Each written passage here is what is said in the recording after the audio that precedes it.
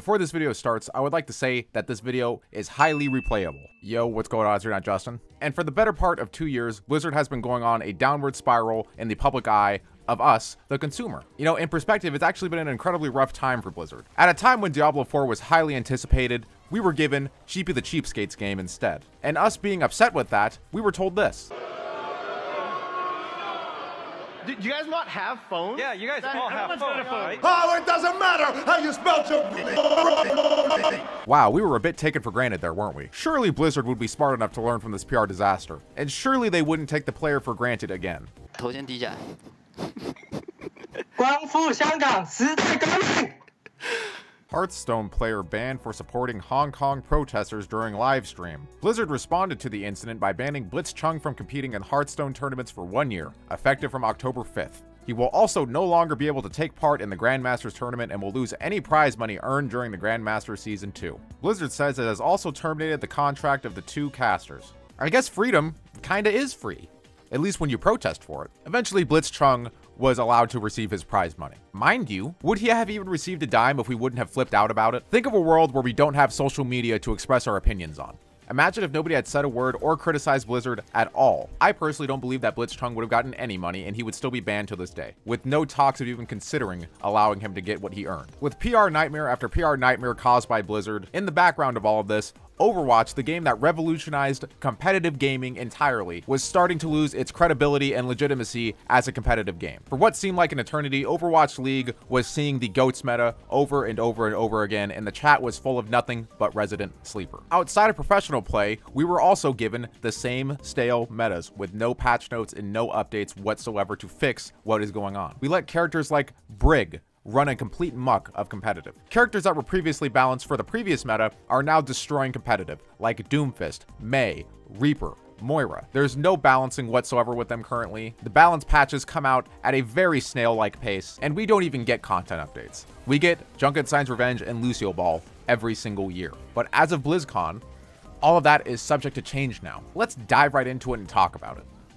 I'm excited. To start things off here, we're going to start with the most negative part of this, because there is going to be a lot of positive things I have to say about this. So to just get this out of the way, Blizzard President J. Allen Brack addressed the Blitzchung situation. Sorta. You know, Blizzard had the opportunity to bring the world together in a tough Hearthstone esports moment about a month ago, and we did not. We moved too quickly in our decision-making, and then, to make matters worse, we were too slow to talk with all of you. When I think about what I'm most unhappy about, there's really two things. The first one is we didn't live up to the high standards that we really set for ourselves. And the second is we failed in our purpose. And for that, I am sorry, and I accept accountability. Please clap. So what exactly? So this is sort of a half-assed apology, but it is acknowledgement nonetheless. And I think that acknowledgement of the situation is very important. And this isn't very direct, and I feel that it misses the mark because who exactly is he apologizing to? Me? Us? We're not the ones that he banned. He didn't take away our prize earnings for standing up for what we believe in, with a completely made up and ridiculous rule of not being allowed to talk about politics. Like, that's really ridiculous. Is he apologizing to Blitzchung? Is he apologizing to China? By apologizing, is he going to remove the penalties from Blitzchung and the other players that were punished? I think that actions would do a lot more than these words, but that doesn't mean that words aren't important. Acknowledging this is very good, but the fact that he doesn't say Blitzchung's name directly, the fact that he doesn't mention any of the other players, the fact that he doesn't mention that you can't have free Hong Kong beer name on Battle.net, it's all a little bit malicious in my opinion and very disingenuous. There's something just not quite right about this. It's kind of weird though, because in Blizzard's written apology from the same guy, he says, if this had been the opposing viewpoint delivered in the same divisive and deliberate way, we would have felt and acted the same. I don't know, the whole spoken apology kind of seems a little bit divisive. And to all those affected, I want to say, I am sorry, and I accept accountability. I am sorry. And for that, I am sorry. And for that, I am sorry. Good night, girl. I am sorry. I'll see you tomorrow. And I accept accountability. Coming in next, we have an incredibly beautiful trailer for Diablo 4. They announced Diablo 4, and obviously we had that blunder with Diablo Immortal being on the mobile and kind of just being like a cash grab kind of game that was supposed to hold people over who were fans of Diablo. And I have to actually say that this trailer really blows everything out of the water. It is really beautifully done. The game itself looks kind of sick. Definitely looking like something that Diablo fans, as well as people who might be new to the series, might be really interested in. And you know what? That's what we've been waiting for! It's really exciting stuff for the Diablo fans, although it's been speculated that this game could be out as late as 2021. Still a good day to be a Diablo fan nonetheless. Which brings us to our next part of the video, the part that I'm going to know the most about because I have like 10,000 hours of my life wasted on this goddamn game. Everybody is really unsure. We've seen leaks, we've seen things that were disguised as leaks that were really just fake and made in like Source Filmmaker and stuff like that. But we actually now have a confirmation that Overwatch 2 exists. And we've been given so much information about Overwatch 2 without being given any information at all. So I'm really eager to see what more we can find out until the game actually comes out and we get a full scoop of what exactly Overwatch 2 is going to be. It's really looking unsure of exactly how they're going to roll this out to us, but Overwatch 2 is looking like it is going to be an expansion of Overwatch 1. It's going to be its own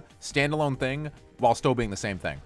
Bear with me, this sounds really confusing. On the screen right now, you are seeing Overwatch 1. This is just the core game. What Overwatch 2 will be a prettier, higher quality, somewhat of an expansion, if you will, of Overwatch. Apparently, the engine is going to be much better as well. Overwatch 1 and Overwatch 2 are separating from each other, but if you go from Overwatch 1 to Overwatch 2, you will get to keep all of your skins and everything that you've unlocked up until that point. Overwatch 2 players will be able to play multiplayer PvP with Overwatch 1 players, apparently, and what we've all been waiting for. We're getting a brand spanking new lore-filled story mode type thing.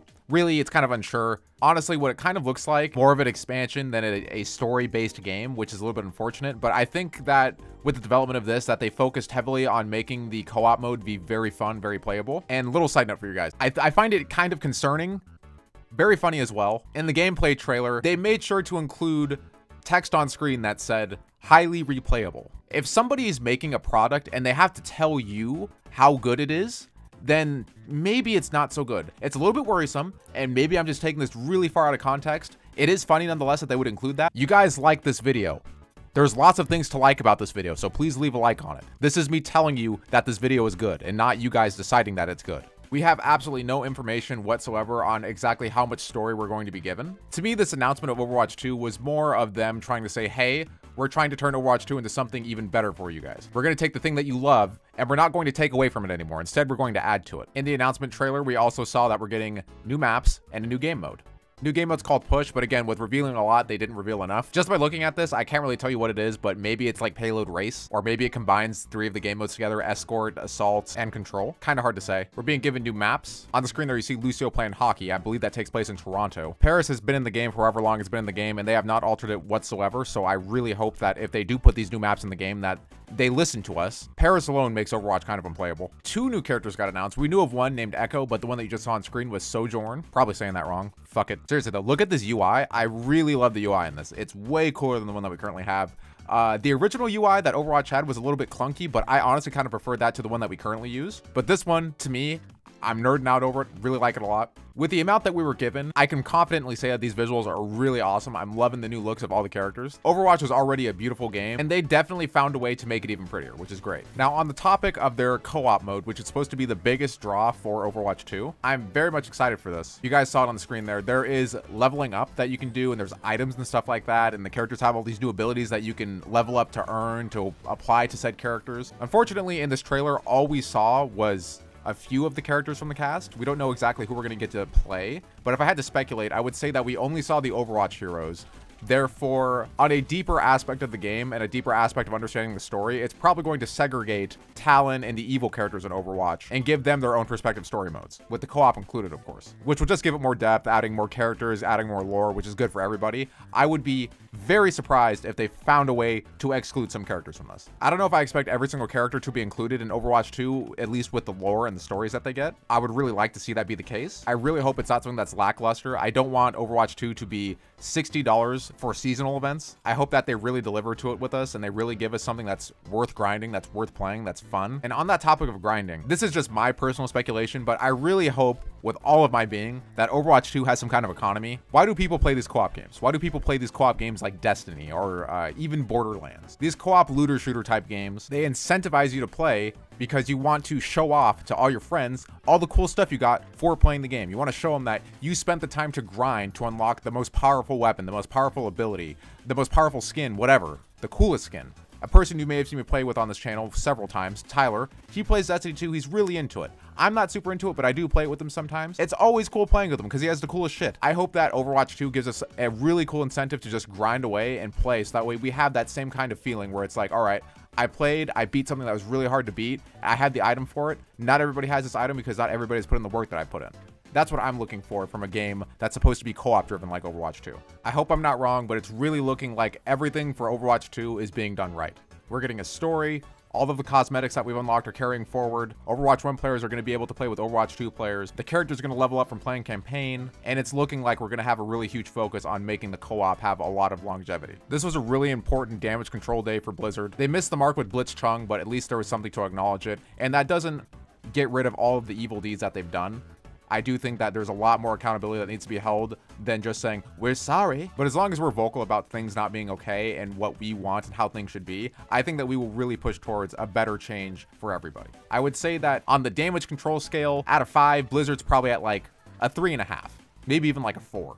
2 points for the Diablo 4 announcement, 2 points for the Overwatch 2 announcement. I award them no points for their words on Blitzchung, but overall, this is a very good announcement and a very good day to enjoy Diablo and enjoy Overwatch. If you did enjoy this video, leave a like. Let me know what you thought about it. Let me know what you guys are looking forward to in Diablo 4 and Overwatch 2. If you play Overwatch on the Switch, I'm sorry that you wasted your money. That's your fault. There's no way that Blizzard could be at fault for releasing Overwatch 2 immediately after releasing the stupid Switch version. Or, excuse me, announcing. You guys will get to play it for 6 months. But yeah, I have to say, as somebody who's very critical, as a content creator who's very critical of Overwatch, I'm looking forward to a lot of really good things from this. And I hope that all of my other friends who also create content on this game will follow suit and try to enjoy the cool things that we've been given. I love you guys, and I'll see you guys in the next video.